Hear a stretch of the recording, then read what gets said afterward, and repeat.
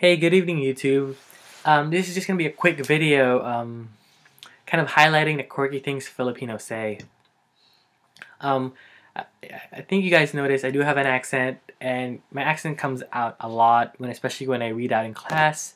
That is why I hate reading in class, and if I do read, it's probably gonna be in another language, and you guys can't understand what I'm saying.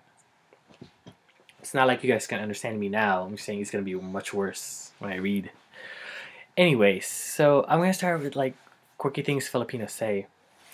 So pretend you're in the Philippines and you're buying something, and there's a guy behind a counter, and you put down your stuff, and then he goes, "Oh, good morning, ma'am, sir. How may I help you today?" You're like, "Ma'am, sir," and you're like, "Yeah, I'm by myself." I'm like, where's the ma'am part? And then I realize they keep saying, "Oh, ma'am, sir, how may I help you?" Even if you're by yourself. And I find it really weird. I don't know why. I don't know if maybe they're afraid to like make a mistake or whatever, but you gotta stop saying ma'am, sir.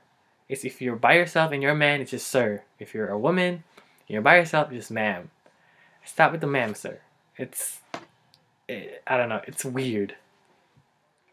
And other quirky things we say is we always mix up her, him, he, she.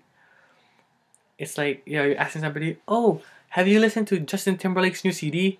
"Oh, of course. I like her music. She's so good. She's the best artist of all time." And you're like, no, I didn't say J-Lo. I said Justin Timberlake." "Oh, that's what I said. She's so good."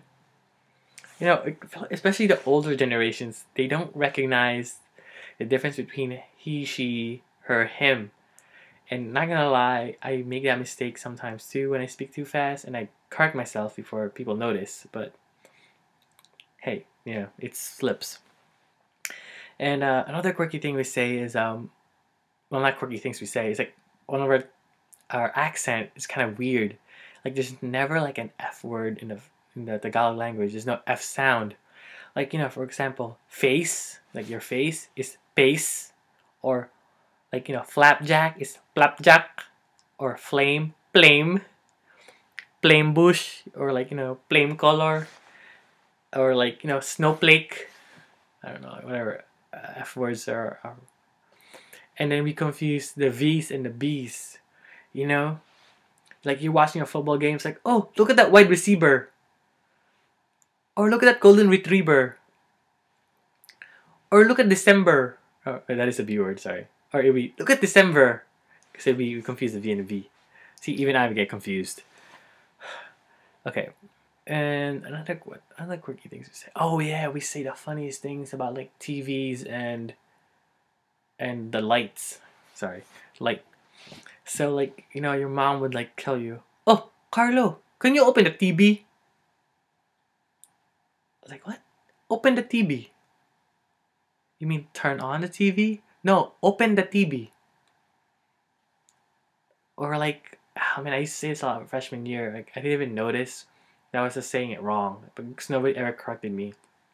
But in America, or any Caucasian English speaking country in the world, I think they say, correct me if I'm wrong, white people say, turn on the lights and turn off the lights.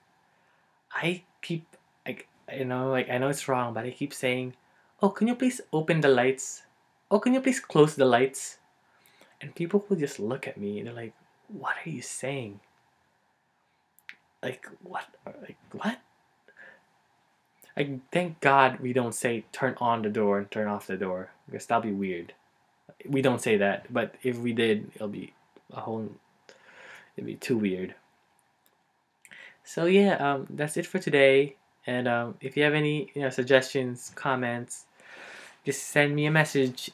And yeah, and I hope you guys keep learning, keep practicing those ngat words. They're really hard, and hopefully they'll benefit you one way or another. Thanks, and I'll see you guys later. Salamat.